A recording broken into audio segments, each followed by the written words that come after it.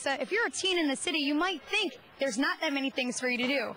But Rockville offers many programs geared specifically towards young people.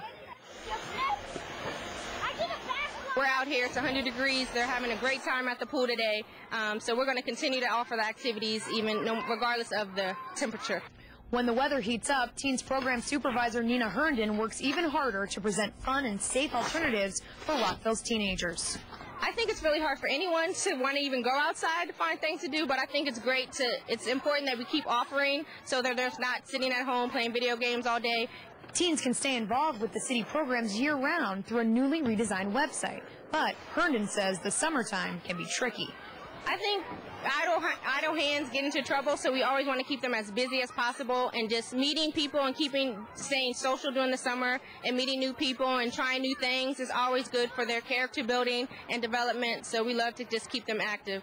And the young people we spoke to seem to appreciate the activities offered by the program. It's a lot of fun. We go on a bunch of cool trips.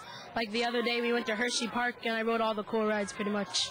So what would you be doing if you weren't part of the Teens on the Go program?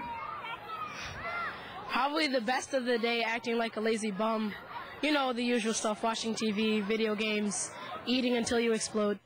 I came to this program just to get out and have some fun this summer, and I like to come with my little cousin and just hang out. It's fun.